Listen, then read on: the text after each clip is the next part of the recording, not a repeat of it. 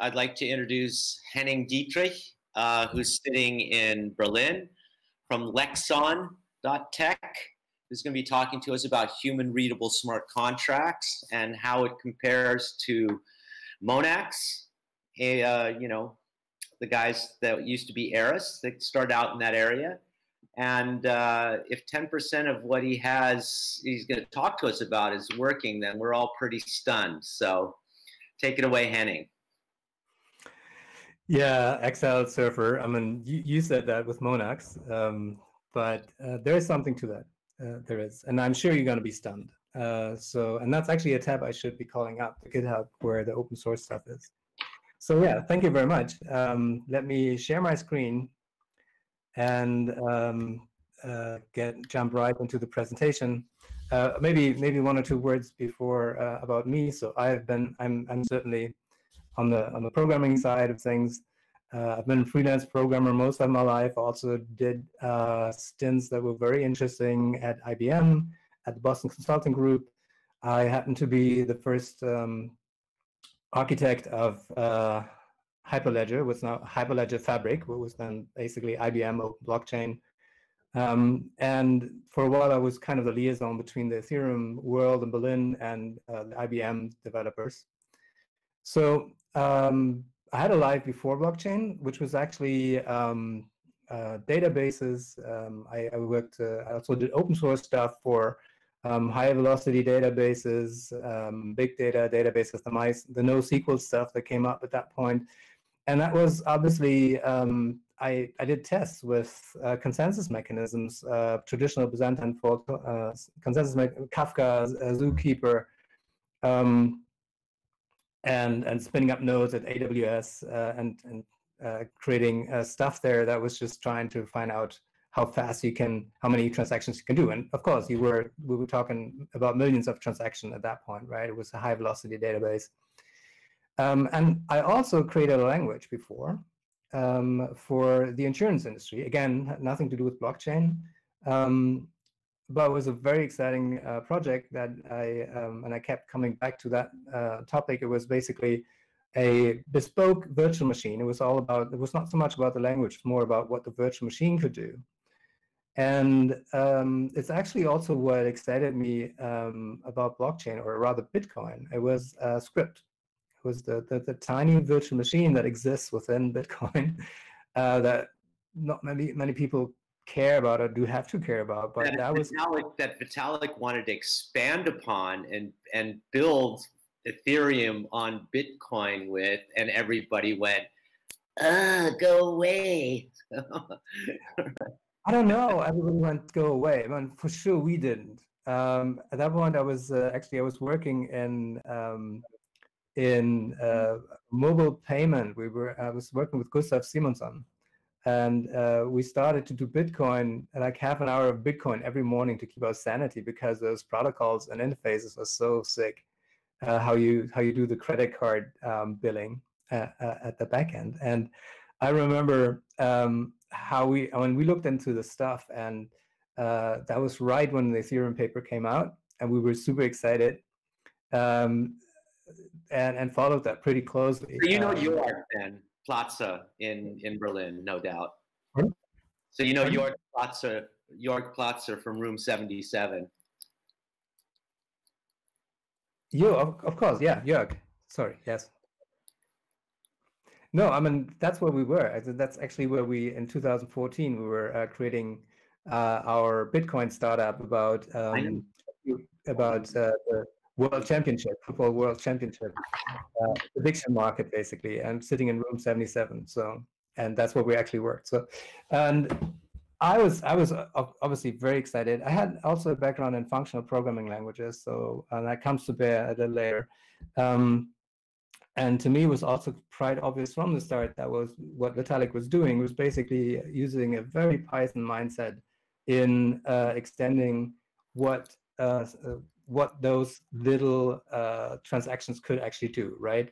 A lot of stuff was like the thing that I intuitively probably regretted the most was doing away with UTXO, because that was such a elegant. It was so awesome, right? And Ethereum would just basically tone that back down to something that would hopefully be simpler to think about, which might in the end not even be the case. But it's obvious why certain decisions were made. And meanwhile, we have a lot of blockchains that try it differently, right? That have a more functional viewpoint and propose different types of languages that are doing it a little bit different and that are basically just less informed by an object-oriented thinking.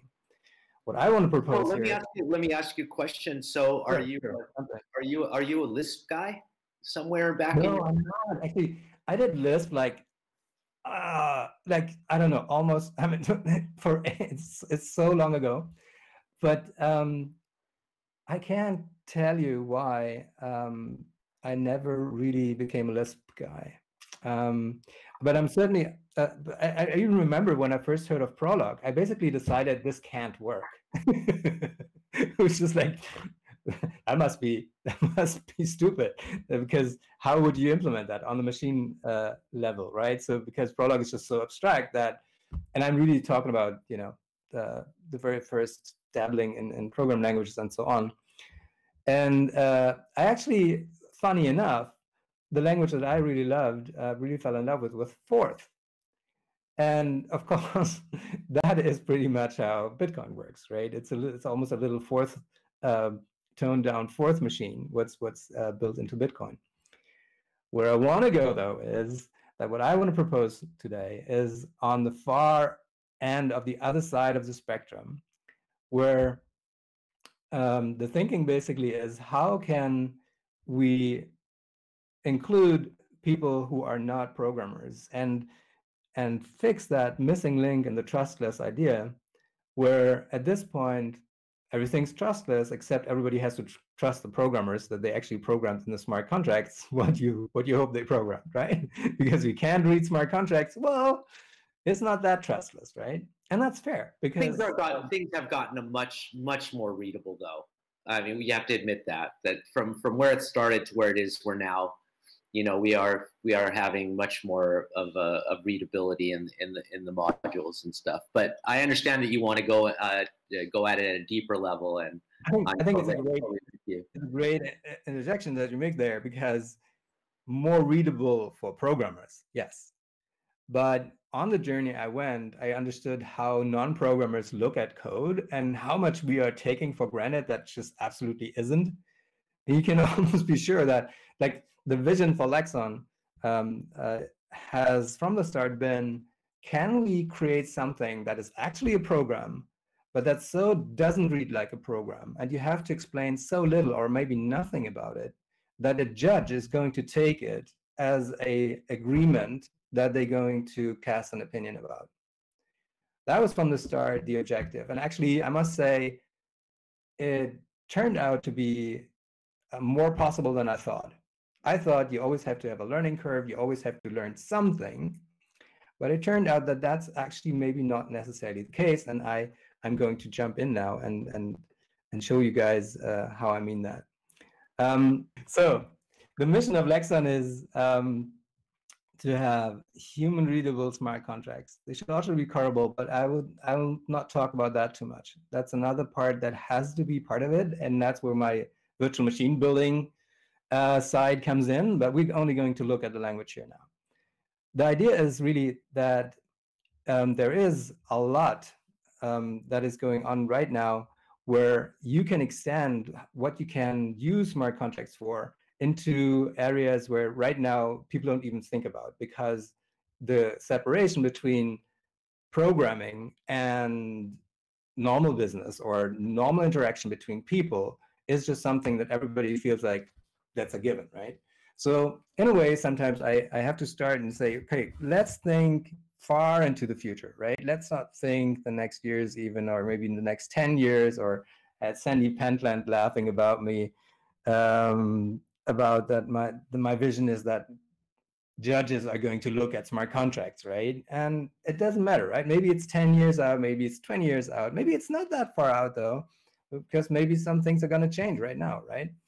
But if you think about trust, right? If it's something that really is important to people that you want to propose to people, like the contract for the house, stuff like this, right? People will want to read it. And it doesn't have to be as extreme as going to crypto sleep. Yes, then you also maybe want to see what the conditions are, how you will wake up or not. Is that cryo sleep or crypto sleep? Cryo. Oh yeah, yeah, I said crypto sleep. That was wrong. Cryo sleep. So the idea is that traveling to distant galaxies, right? You will of course be frozen and hopefully woken up later. The point here is just something that really matters to people. They will want to have as much insight as they can. And it's asking quite a lot as programmers that they trust us that we got it right, especially because very often we don't get it right. And we sunk hundreds of millions in crypto meanwhile, right? So humans will always have a role. And smart contracts and humans are not, I think, mutually exclusive, right? It's not necessarily about saying, okay, we're going to replace all functions that right now we trust humans. We were going to replace them with contracts. But if we really think ahead, like what the big changes that are coming, right? It doesn't even matter what it is, right? Is artificial intelligence really going to play the huge role that that some optimists are thinking? Are we going to drift right into post-scarcity? Because right now, a lot of people, like the funniest thing I heard is that a lot of people who are doing home office now, who always suspected that their work can actually be done in the whole week's load of work can actually be done in 2 hours without all the overhead in the office. They find out now it's true. What they usually do in a week, they can actually do in 2 hours, they find out. And I'm really curious to see how much we're going to go back to the ordinary office setting, or how much we're going to learn out of what's happening today, right? So what we want, though, basically is that we want to make some things more driven by algorithms than in the moment being manual, in the moment having huge overhead in the wet space that actually is not really helping. You're actually probably degrading people in a certain sense to letting them do what computers can do much better. And this is actually a thought that goes back to 1666 or something, when computer sciences was basically starting, where from the beginning the idea was, okay, let's machine do the chores, right? Can't we liberate people to do something something creative, or something that's actually worth their time, and let the machines do it. But when we go ahead and merge those two worlds, right? If we go ahead and say, okay, not just us programmers who are kind of on the nerdy side, on the scientific side, but if we ask people to actually come in and trust the blockchain, trust smart contracts, and if we want to put more and more important functions on the blockchain that might not be mutable, and I'm super excited. I was from day one, basically, to see what will happen when smart contracts start to show emergent behavior, when more and more they start to interact with each other. And of course, it's going to be horrible stuff like flash crashes and whatnot, but not just on the stock exchange, with something important. But the more we want to push it towards that, and I think the future is there, we must be able to understand the code, and we not just the programmers, but we must also be able to share the vetting of the code and be able to draw in other experts to look at the code, because otherwise we will just have a new kind of re-centralization, where the trustless motto that actually is driving a lot of decentralization is, in a way, again, an centralized function of experts being able, like a new priest class, to read the code, to write the code, to take some money left or right, to write the code leaning more in this direction or in another direction. That was what William Gibson was exploring in Mona Lisa Overdrive, where the legal entity AIs were up in foam space and were iterating through contract languages that were ununderstandable by the vast majority of the population, which allowed them to maintain their wealth and perpetuate their existence, right? Exactly. And it's not a minor thing. It's not a minor thing. And I think I don't have a slide for that in this deck, but later when I'm going to show the book, there's a robot on it, and I think we are on the threshold now where we have to somehow, as a society, start to have a discussion about what machines should be able to do and what the limits are. Those classic Asimov robot laws, right? And I'll come back to that later, but that is where maybe the most important function of this language that I'm going to show lies. In the end, what we're talking about here, it all boils down to rules, right? And if we think about rules, especially in the context of smart contracts, we can look at different layers, right? At the top, you have the Constitution. The founding fathers in America did that, and the Brits still don't have it. There were revolutions to get one. Then underneath that, you have the actual laws, right? And the main problem with laws, of course, is that everybody is asked to abide by them, but there are bookshelves full of books of laws now, and nobody even has the idea that anybody walking the earth has read all the laws. That, in theory, though, applies to every single person, right? Though your lifetime is not enough to read all of them. So we have created a legacy system here that obviously can't really work, right? It can't really be fair. You have to pay people to navigate it for you, and even they have as a normal excuse that, well, they can't possibly know all of it, right? And much of their work is research and all of that. Underneath that, you have a more accessible layer, and that's regulations, right? They are more concrete than laws. They have actual numbers, and you can make fun of them, like a banana has to be curved like this and be big like that, or otherwise it's not a banana or cannot be imported to the European Union, whatever, yeah. But there's tons of regulations, and there's even more regulations than law. And one of my assignments was to the European Commission, who after 2008 went into panic mode and issued 100 laws, like I think 156 different laws for banks to abide to. And they were actually looking in blockchain because the European Commission guys understood that actually they had gone too far. They had created a jungle of laws that they expected the banks to abide to, but there was just no way to find a way to still do business and abide to all these laws. And these laws had then actually been implemented or made concrete in 500 something different regulations, because they are basically I can offer a personal story about that. My ex-wife works for the Bankenaufsichtsrat in Austria, and I've asked her numerous times, so like, do you guys have a clue what it is that you're implementing with the banks? And she's like, we don't have a clue. None of us has an overview. Because they don't, yeah. And that points you to another completely dysfunctional section. It's just because we're so used that things are like they are, we're not really expecting anything to change there, right? But this is why I had the slide in the beginning. If we want to go to Mars at some point or out of our galaxy or whatever, let's think far into the future. It's obvious that this is ripe for disruption, right? And smart contracts like we know them now don't really cut it yet. And why, if smart contracts were human readable, would cut it, that's something that takes a real long time for people to sink in. And this is why I think the time horizon here is really a little wider, right?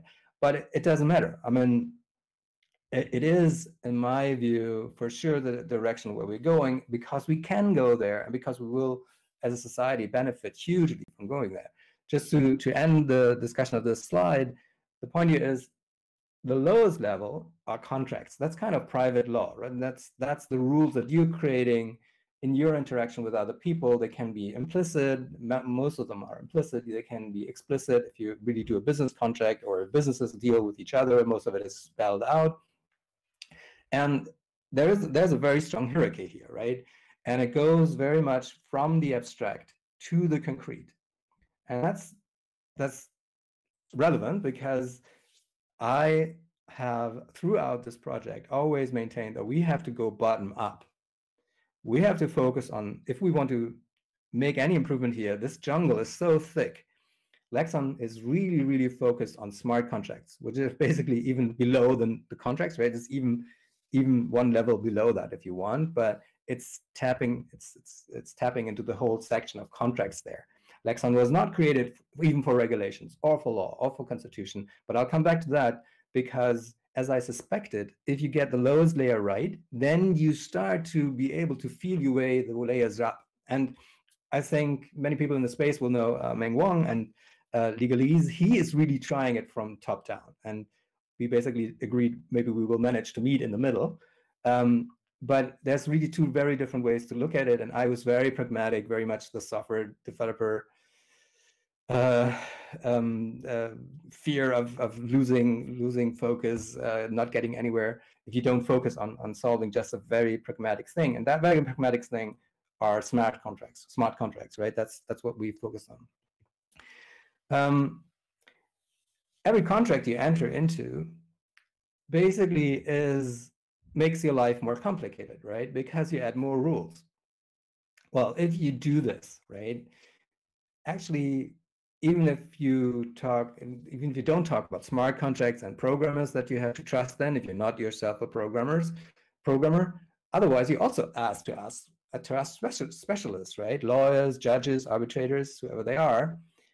But shouldn't that all be simpler too, right? And with blockchain, there's this additional shift in powers, because if blockchain is adapted in the legal profession, then what will happen in a way is that a lot of work will shift away from litigation to the lawyer side of it. A lot of work will shift towards getting the contracts right, because in some sense they cannot go wrong later, right? They will perform as written. So on the whole, you would probably see less contracts being taken to court and more work being put in to get the contract right up front. It also means that some of the executive power is actually shifted towards lawyers. Because obviously, if the smart contract is self-executing, if it is self-enforcing, and there's a debate whether that's a good way to call it that way, but you are shifting a power away from what is usually the executive branch, right? And again, if you do this, then you better know what is actually happening there. So before I go on with these slides here, I would like to show you how this looks, or actually jump ahead a little bit, because we have here. This is Remix, and I will now try to show you live how you can enable Remix. That's an alpha. It's the upcoming. It's the alpha version. And one of the plugins that now exists is Lexon. So when you click it, basically you get the Lexon plugin activated here, and now you can use Remix to enter Lexon code. And this is an example of what I've been talking about all along. It's a very simple. I'm just formatting it here as a, and this is something where it's just a very simple escrow contract, and I will now go through the individual lines what it actually does, just to make sure. You guys still hear me? All's good. All's good. All's good. We're following along. Awesome. Okay, cool. So Lexon code always starts with a Lex. That is a keyword that will, of course, kind of break the immersion, right? Lexon can be implemented into normal contract prose. At some point, then you will bump into this keyword Lex, and after that, you will have a clear marker. Okay, this is now where the automated part starts. This is stuff that we didn't just invent, right? We've been talking about this a lot with lawyers who are in this space. Wouldn't it be nicer to not even have that, to have full transparency and so on? But that's one of these things where if you look at it, how it will really be used, it will never be used in the sense that something is just completely transparent and nobody has to, not at this point, right? And even if you have a long contract of 100 pages that is just normal prose, and then you have this automated part within it, it's just going to be helpful that it's very clear where the automation starts. Even though you can, at a later version of Lexon, you will be able to freely mix code and normal prose. Lexon's just going to recognize if there's a sentence that it cannot parse, it is going to accept it as as a comment, basically. So then the next line here, and then what you have here, paid escrow, that's basically just the name. It's just the file name, if you want, of the script. You have a tag that you can use to give a version number that might be important, because obviously right now we're at 0.2. There's a lot of stuff that works. There's a lot of stuff that doesn't work yet. And if I have time, I will show you the 0.3 grammar a little later. Then you have a command here, and then it starts, right? So, and this is actually the definition part. We're defining 4 nouns here, basically. That's how in Lexon parlance we call this: payer, payee, arbiter, and fee. And all we know at this point, because what we're really doing is, for a programmer, that's clear, right? It would just basically declaring types. We're declaring variables and types. What I've learned, how normal people look at this, they have to be explained very often that this is actually a template, right? But because actually what they would expect here is payer is, and then a name, and then a street address, so to be very clear that who this person is. But lawyers are, of course, also used to reusing contracts. And one of the very interesting findings while developing this is that actually it can really help to not go towards the abstraction. But what lawyers actually do is they don't necessarily work with templates. They just copy paste and then change stuff, right? So the tools that we will create for this will actually happen to be closer to that and a little further away from being a template. And also we are changing the syntax at this point, because we found that actually if you write it this way, it's obviously very much the same, but it's clearer. Well, you're typing and just reducing what everybody else would enter that's relevant to them in the local context to the function. You're just mapping that to the function, which is payer, essentially. No, what I'm doing here is actually, I basically I'm giving a outlook how how the syntax of Lexon is evolving, while we're trying to make it even easier to understand for non-programmers, right? And what I was just presenting was how we will change the syntax to make it, because we found if you write it this way, then programmers understand it right away. If you write it this way, then non-programmers find it much easier to understand. That's what I wanted to get at, that we're still making it better, making it easier for non-programmers to understand, because the very concept of a template is something that does not go without saying, right? But you're helping people if you extend the syntax like this. So this is where we're going towards. If I go back to what we have here right now, right? It's a very simple, very clear declaration block here. And then we know basically, okay, we have a variable, as we programmers call it, that's a payer. We have a variable that's a payee. We have an arbiter. We have a fee. Then we have something, as programmers, we would call this constructor. As lawyers, people would call this the preamble. No, I'm sorry. I'm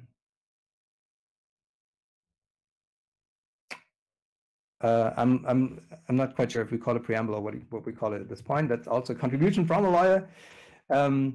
How this should be called from the lawyer side, but I have to look it up. Anyway, so what happens here is pretty obvious. In this very simple example, we are basically saying, okay, so let the payer set it all up. If the payee doesn't like it, they're just not going to accept it. But in this case, we just say, okay, the payer pays the amount into escrow and appoints the payee and appoints the arbiter and fixes the fee, right? And what happens with this, actually, it's already on track to be something that's actually safer than something you would do in the real world, right? Especially if it's a lot of money. What we're setting up here is, with a smart contract, of course, something where the money is not going to be, the arbiter is not going to be able to just take the money and run, right? There's no one you have to trust except of the blockchain, and that's for blockchain people, that's clear, that's obvious, right? But for non-blockchain people, for lawyers, that's not quite clear necessarily. that we are now already entering the space where we are having a benefit right here, because we can be safe in the assumption that money that is being paid in can only go to the payee later or to the payer. And of course, the clauses here are going to make this spell this out. So after the preamble or the constructor, we now have a clause. And of course, for programmers, it's clear that's a function, right? Now, especially for smart contracts, we always have this, a smart contract doesn't do anything on its own, basically, right? And we understand that a function has to be called. How we do this on the legal side is basically that everything or much here revolves around the word may. Because what we're expressing here, in rather easy to understand English, is that this is an option. This clause, that there could be a payout, is defined by something the arbiter may do. And we are leaving open, and we also had a lot of debate there with lawyers, we're leaving open whether the arbiter is actually going to do it or not. And of course, you could easily think of a version of this script that is going to have the arbiter stake something up front, or have the arbiter getting punished if they don't do their job. However, what we do here is just like, if they don't do this, then they also don't get their fee. They don't even have to be staked. They are staked. They're hopefully incentivized by the payee putting in the fee, that they will actually do what they're supposed to do. This is a major difference that is not something that this language here is bringing to the blockchain, but that is just how smart contracts work, right? And this language just puts it in very, it makes it very clear. And that's often the point where when we're presenting to lawyers, where the discussion revolves around. There is, meanwhile, though, I mean, what is happening in law, especially in common law, like in America and in Great Britain, is that the idea that contracts should not be broken is basically relegated to the dustbin of history, because what the theory now becomes is that if somebody is willing to pay the lost profits to their contracting partner, then they should actually be allowed to walk away. They just pay the other party out. And if they feel, even after that, they're better off if they break the contract, then they should be allowed to break it. And the language that we still have in contracts to this day is something that is a religious artifact, where in the past there was an oath being sworn or whatever it is. So if you go into a contract, you promise that's what you're going to do, then hellfire basically awaits as an additional punishment if you break a contract.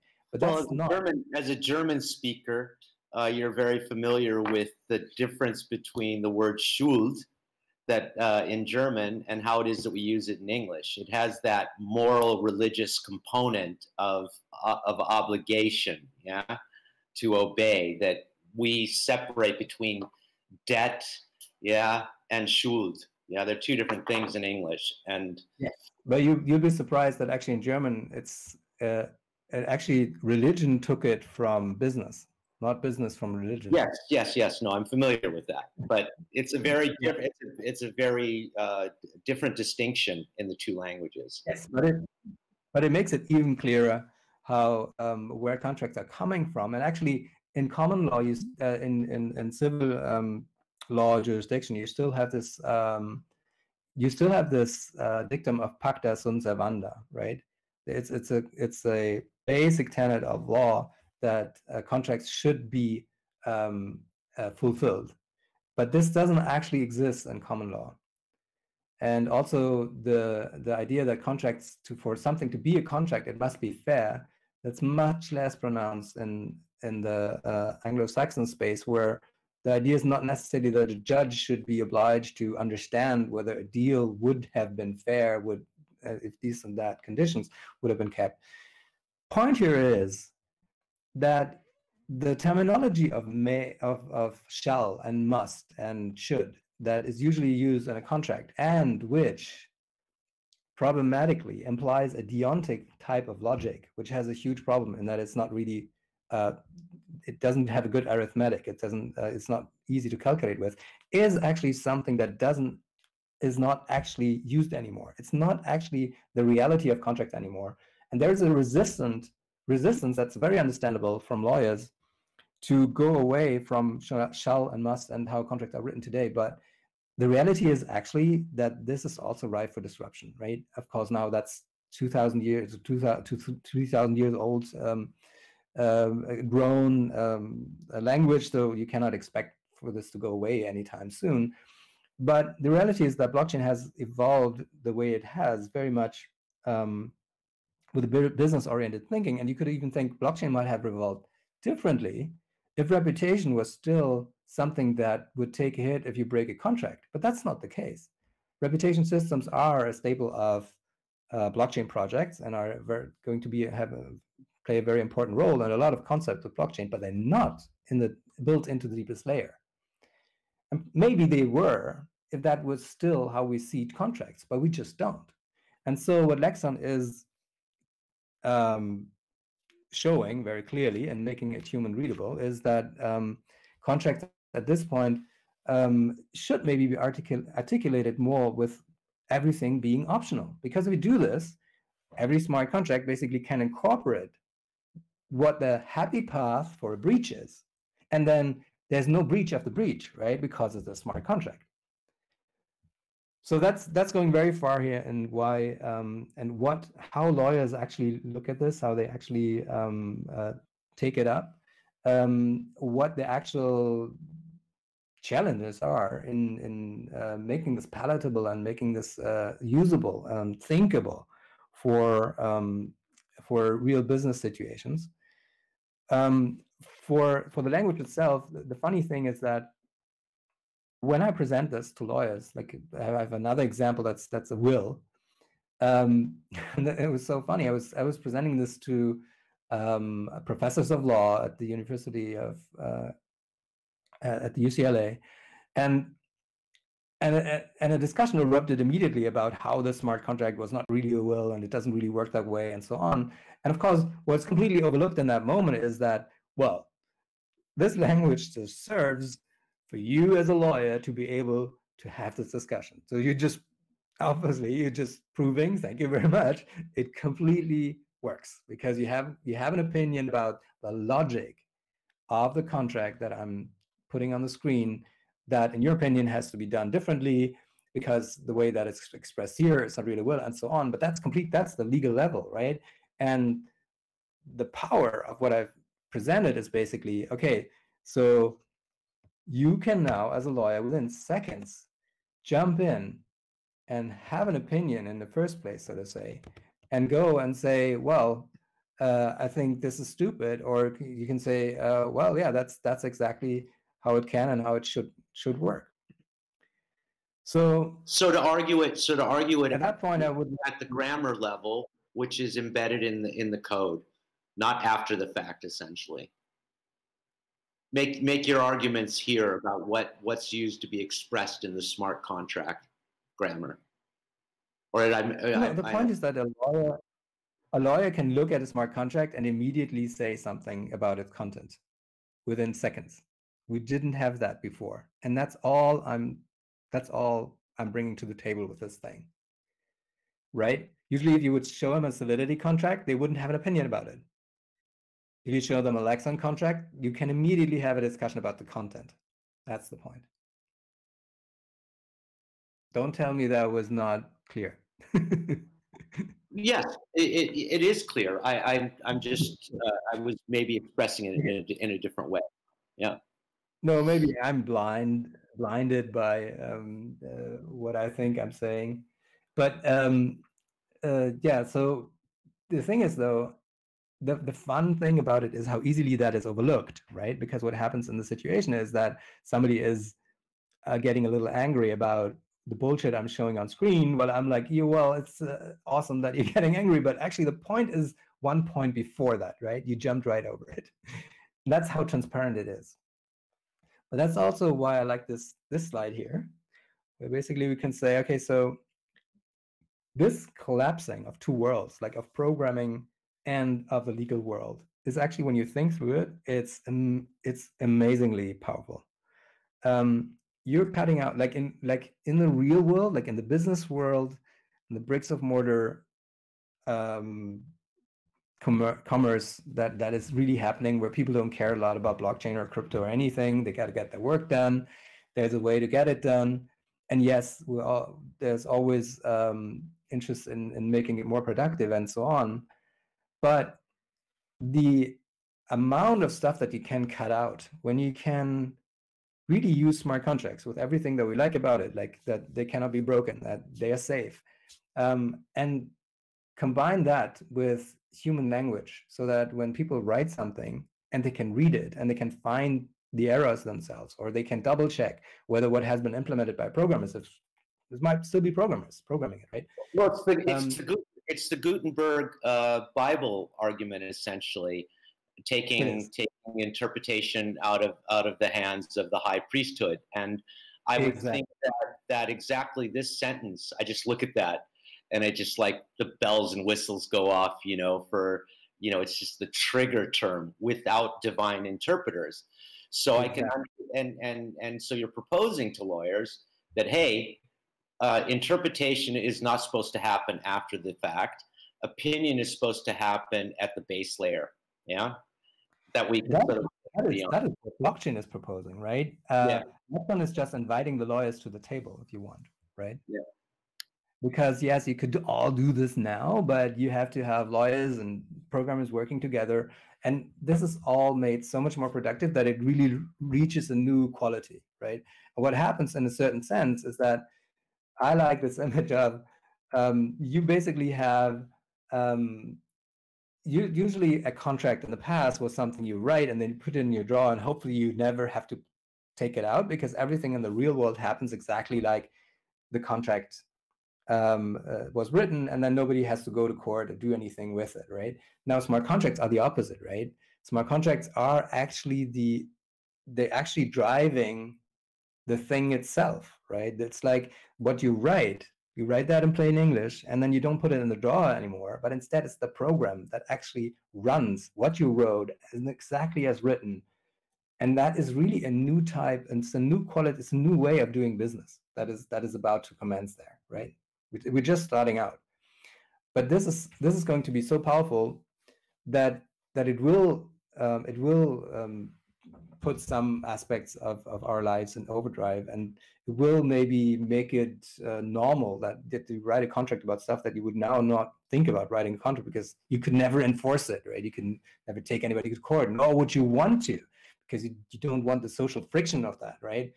But if you put it in a smart contract, then, well, yeah, it's going to happen, right? And that's going to make so many things so much more productive. And it might put so much strife to rest, because you don't have to, squabble about, oh, I meant it this way, or I meant it this way. You don't even have to go back to what was written, because it's just happening, right? And this is something that's pretty unimaginable still at this point, I would say. And it is, in fact, very similar. No, I don't know that I so agree with you at that point. I think that immutability is the thing that scares people the most about blockchain. It's exactly what you see in finance. I mean, the whole transaction per second, discussion, scaling debate centers around the fact that in the world that we have now, transactions are reversible based on a mediator. And just as legacy financial institutions freak the fuck out over immutability, it's the same issue for legal. Yeah, that immutability. We're messy people, and we want to argue about stuff, and we want to change our opinion. Yes, but this is what I said in the beginning. This is where my virtual machine building side comes in, and yes, that's also something that has to be addressed in my view. And I have a very clear concept how I want to address that. It's not what I'm going to present today, but I completely agree. I couldn't agree more. It's the puzzle piece that also has to be solved for this to be take off, but it's just not in the language, right? So today, let's focus on the language.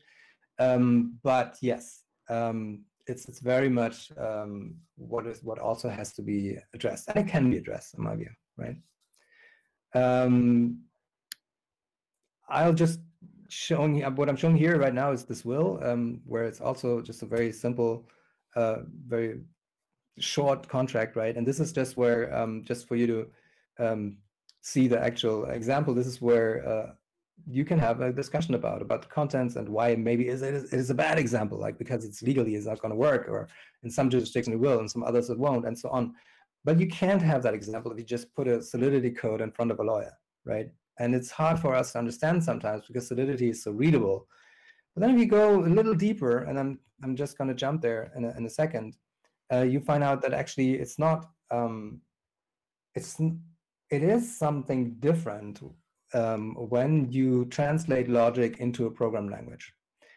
What I wanted to show is basically this. I mean, the metaphor here is really like the letters themselves are now coming to life in a way that before, basically, we didn't expect that. And it was even not maybe exactly what I was going for, because I was, as I said, very focused on smart contracts, and I was very focused on just making them safer, basically, by adding that they also transfer ownership to the miracle that they are in themselves, that they can transfer possession, right? So, but what came out of it basically is this machine where it became clear that when we have this parser in the middle and a virtual machine and a transpiler, then we can use different natural languages. And we have looked at Japanese. We tried to do whether this can work in Japanese. Yes, it can. Super excited about that. Of course, I experimented whether it can actually work in German. We might experiment with Dutch next. And what Lexon also can do is, and that's something I was also wanting to show real quick.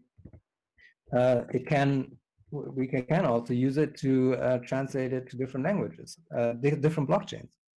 So this is basically the online editor for the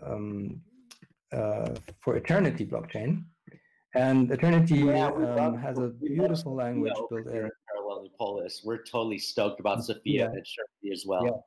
Yeah.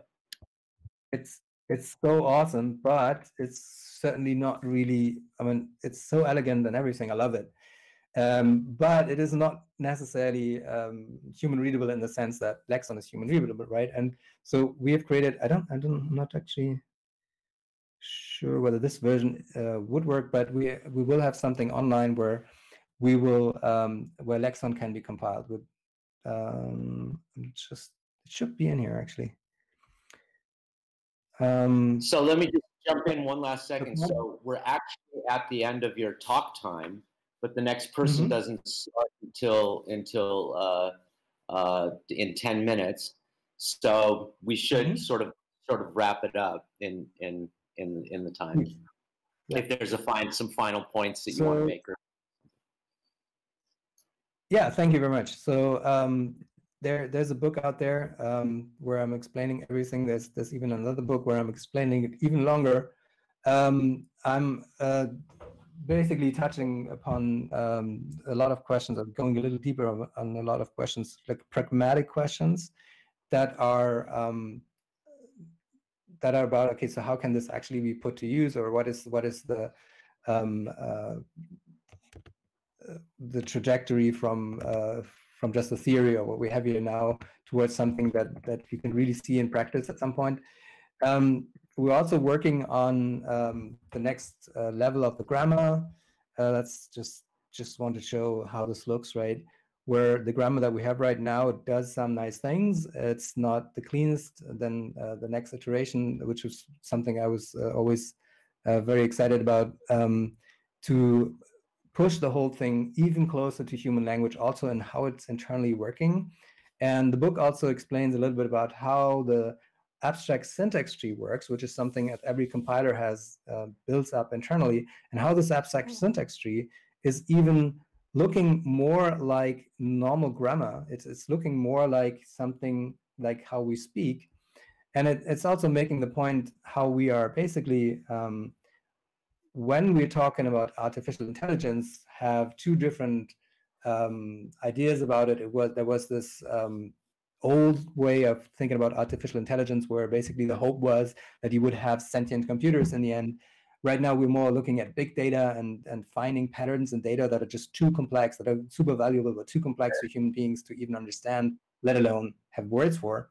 But that the way that Lexon actually processes data is maybe a new, surprising kind of having output that also is not sentient, right? It's not processed on the level that there's any intelligence then in the computer that is reasoning about it. But because what Lexon does keeps so much intact of what the original sentence structure was, you can create output from it that's really surprisingly close to something that makes sense for a human being without the computer having to actually understand it on the road there. But it can process it, because to implement rules, obviously you do not have to understand what you're doing, right? So even if the computer doesn't understand what it does, and also big data, number crunching, machine learning, the computer doesn't really understand what it does, right? There are rules and they're being applied. And Nexon is a very interesting way to use the original programming tools like Plex and Yak and stuff that's been invented in the 50s and 60s to basically describe and implement algo. And we're using them in a way, instead of compiling a artificial math-like grammar of a program language, like it usually happens, we're using it and point it back to a subset of natural language. That's called controlled language. And I've looked at papers meanwhile, because I was always sure this must exist outside the blockchain space somewhere, somehow this is done. But there are papers actually that also wonder about why it has not been done to the extent yet that we're showing here. And in a way, the focus remains for us on blockchain and legal, but it has become clear it has application for doing business logic, implementing business flow in companies, for doing stuff that for DAOs that are not interested in the legal side of it, but just interested that their members can read it. And it really has turned out, yes, done in 30 seconds. It has turned out that the actual realm that is opened up here is that of a program language that humans can understand. And that is obviously much bigger than smart contracts that lawyers can understand. And that is the very exciting journey that this all started. And we're right in the middle of it at this point. And if somebody is interested, then get in touch with me. I'd be super happy to talk more about it. And if you're interested to contribute, that would be awesome. You find all the information on the website and the books, and the books are also still work in progress. So if you read it, please send me your feedback. And that's it for now.